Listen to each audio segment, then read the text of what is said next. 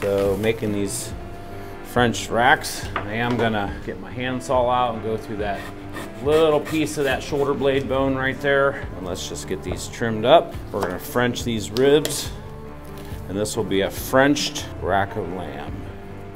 Let's remove this little bone. That's that bottom end of that shoulder blade. Little patty whack. I always start right here at the bottom of these ribs where it meets that loin, and then I can go down through trimming that meat out from in between the bones. There's one French rack.